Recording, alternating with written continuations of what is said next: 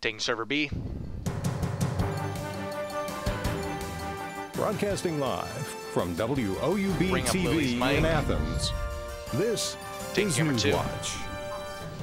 Officers in the Athens Police Department may soon be wearing body cameras. Lower. Good evening. I'm Lily Bradley. Thanks for joining us. Advance. A review for body cameras is just one of the department's goals, according to APD's 2017 annual report. Other goals include achieving full staffing and the purchase of one marked and one unmarked vehicle. The annual APD reports, including crime statistics from 2008 through 2016, are available online.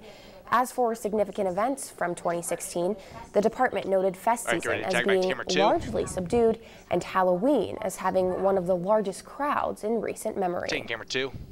Get ready to take VO Athens and City server Council is taking a step to ensure federal cuts won't affect the city of Athens. Council members will start creating a resolution at tonight's City Council meeting in support of the Appalachian Regional Commission. In President Trump's proposed budget, funding to the ARC will be eliminated. The commission funds infrastructure and economic projects in 420 Appalachian counties, including Athens. But if the program is cut, Councilwoman Chris Fall says these projects are at risk. There would be no voice for the Appalachian regional camera 2 in area, about 30 seconds. When it comes to trying to get infrastructure development, and still about 30 seconds. So would we have to go and ask, to have a bill specifically put in to 20 build seconds. the Trimble Gloucester, sewer system? And that's not even a practical thing to be able to do. Taking camera 2. The final resolution will be presented at next week's City Council meeting. Camera 2. Get ready to take graphics. The village of Chauncey is in dire need of sanitary sewer repairs, but the necessary changes come with a big cost. Now the village is asking the court to allow them to pay for an emergency repair by using funds designated for its water system. The request to use water funds comes after previous attempts to get emergency funding from governmental agencies failed. An engineer estimated a total replacement would cost the city upwards of $200,000, while an emergency repair would cost the village a little more than $80,000. Ready VO and server A, followed by Ohio SOT and server University's B. annual International Week kicked off today. The International Student Union and 8 other OU organizations are hosting events all over the campus until Sunday. ISU set more than 100 flags on College Green this morning and offered breakfast with international specialties. ISU President Hassim Pashtun says international students can represent their cultures and Americans can learn more about other countries. This week is meant to celebrate global diversity on campus. Taking server B. I think every international week is special because every year when we are celebrating, something is going on around the world. There's always something breaking news on campus or around the world. But I think this is the time, events like International Week, where we get together, we unite and we celebrate the good times and we support each other in hard times. I attended to celebrate the diversity because here we are many nationalities and it's our time to set ourselves together and have a nice conversation and exchange our traditions, enjoy the international food, and enjoy the international fair next week on Saturday. Taking camera 2. The highlight of the week is usually the street fair on Saturday, where international students march with their flags in a parade over Court Street. You can find the event schedule on the internet or Facebook page of ISU. Taking weather animation. And is off to camera 3. Good evening and welcome to the NewsWatch Weather Center. I'm Adriana Davies. And this past weekend in Athens was kind of a slow start. Friday we saw those chilly temperatures, cloudy skies, and into Saturday the sun came back, which was pretty exciting. I know I got a little bit sunburnt this weekend, but I'm not complaining about that. As for right now in Athens, 81 degrees under those clear skies, so do keep in mind we are about 30 degrees above average for this time of the year. The average for today was right around 56, and we are at 81 right now, and I know we hit our high right around 84 today. Winds from the south-southwest at 10 miles an hour. 40 seconds left We do have very low relative humidity for today, so do keep that in mind if for some reason you are burning leaves, grass, trees, sticks, anything like that. The low relative humidity will spread fires faster. As for right now around the region, 86 down in Ironton as our high, 80 up in Newark, and 78 over in Columbus. Our overnight lows for the area, 56 down in Athens, 53 over in Ironton, and 60 as our regional high up in Columbus. As for our overnight hour by hour, we'll see 74 by 8 p.m., 61 by midnight, and by 4 a.m. we'll see 57. So we will see a little bit of a cool off when the clouds start to roll in later on tonight. Now over to you, Lily. Taking server B. Dissolve to camera 2. Thanks, Adriana.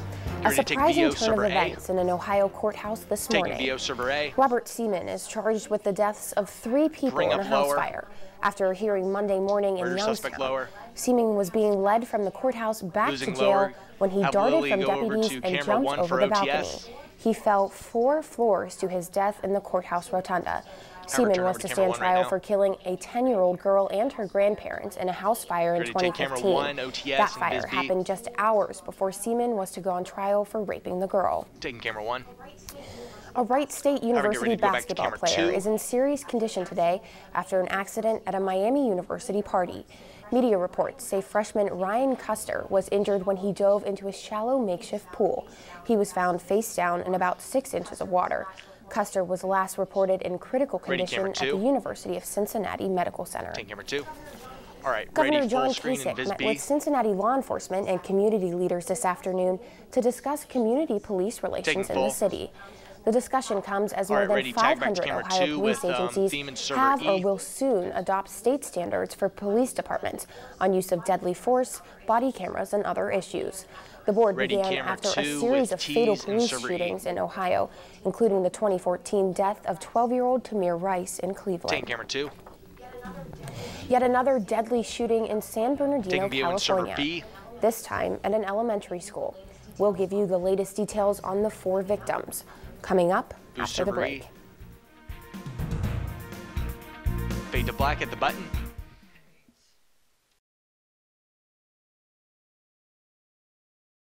Bring up animation. Dissolve to camera 3. Welcome back. I'm Megan Stamper. March means there's no lack of exciting basketball, and this year's NCAA tournament has lived up to expectations. Last night, we got to see another classic between 2 storied programs, North Carolina and Kentucky. The 2 teams traded the lead all game, and it looked like North Carolina had it in the bag towards the end. They finished on a 16-9 run, but Malik Monk from Kentucky tied the game with a contested shot with 7.2 seconds left, and when North Carolina got the ball back, Luke May hit a jumper with 0.3 seconds to go in the game to give them the 75-73 win. Next up for the Tar Heels, they faced the Oregon Ducks in the Final Four, who are the champions from the Midwest region. And one of Ohio University's own basketball players is trying to take his game to the next level. Redshirt junior Jerron Simmons announced today that he plans to declare for the 2017 NBA draft. Simmons is not hiring an agent so that he can keep his eligibility to return to Ohio next season. If he is selected, he can participate in the NBA draft combine from May 9th through the 12th. Simmons started all 66 games during his time for the Bobcats, and his 475 career assists are the 4th most in Ohio history. The NBA draft is going to be held on June 22nd. And Ohio softball opened MAC play this weekend on a high note with a sweep against Toledo at home. WOUB reporter Taylor Nimmo was there to capture all the action. Bring up lower. And nice. Ohio University softball began MAC play on a high note against Toledo this past weekend. 30 left in pack. Friday night started the series off with a 10-1 victory. The team took advantage of Toledo's mistakes and capitalized on all opportunities. Coach Jody Hermanek says she appreciates her team's aggressive play. Bring up lower for Jody. We take our at-bats seriously. They're personal, so we really want to win every single one. And the base running was very good tonight. Minute left in pack. Aggressive move by Kenzie Brunswick, but hey, I'll take it. I'd rather have them be aggressive than not. And at the end of the day, I'll pat her on the back. Star pitcher Savannah Jo Dorsey dominated, allowing Toledo only 1 run in the 5 innings. She kept her composure after allowing Toledo's leadoff batter, Chandler Rice, a shot to center field. These girls, the hitters, taking they lower deserve for that Jo win Dorsey because they were going out there attacking and they deserve the run roll, so I wanted to close it out. Losing lower for Jo Dorsey. Offensive star of the game, Morgan Gino, delivered 30 4 seconds runs. left in pack. She says that once they get the momentum going, there is no slowing down. Taking lower for Morgan Gino. Stop. It's like, I like to use the term foot on the gas, and we just don't stop. There's no like letting up a little bit because we're ahead. It's let's just get it done, foot on the gas, 10 seconds left. Don't stop. Get ready to And they tag did back to not camera 3. stop as they continued their dominance in their doubleheader on Saturday, as they finished 8-7 and 3-2 respectively. For NewsWatch at noon, I'm Taylor Take Nimmo. camera 3. Up next for Ohio softball, they travel to Kalamazoo, Michigan to face the Western Michigan Broncos. First pitch Friday is at 3 p.m., followed by a doubleheader on Saturday that begins at 1. All right, get ready to take VO. I'm Megan Stamper, and that's it for sports. Back to you, Justin. Taking VO. All right, thanks, Megan. New Jersey Senator Cory Booker may have just started a romance with Mindy Kaling. Booker playfully tweeted the actress Thursday after her character on the show, The Mindy Project, gave a shout-out to the Booker, but shared her apparent negative view of Newark in a recent episode. Both gushed over each other. And Booker asked Kaling to join him for a dinner in Newark, who, get this, said yes. Booker even told Kaling that he would send a car to pick her up. Now let's go over to Ethan for one last look at the weather. Chroma. Well, thank you, Justin. Temperatures for overnight lows tonight will be around 55 degrees. I have those thunderstorms moving in, but they're beginning to weaken as we're speaking right now. So mostly rain for most part of the evening, and it'll begin to pick up, especially after midnight. Those winds will be out of the south at 0 to 5 miles per hour. 30 seconds and left in if any weather. storms do move in, those winds will begin to pick up just slightly, but nothing more than 30 miles per hour. Dissolve the lightning. And then for tomorrow, I have rain in the morning, but overall mostly cloudy skies, and those showers should be ending before the noon hours. And those winds will begin to shift from the north-northwest at 5-10 miles per hour. And the 7-day forecast does show those temperatures begin to stay in the area. Ready to go and to then camera only 1. chance of rain is on Thursday and Friday. Ram camera 1, K2HD7. All right, thanks, Ethan. That does it for our broadcast this evening. Thanks for watching. I'm Justin Holbrook. Stay tuned for the PBS NewsHour coming up next. And remember, you can find the latest news anytime at WOUB.org. Have a great night.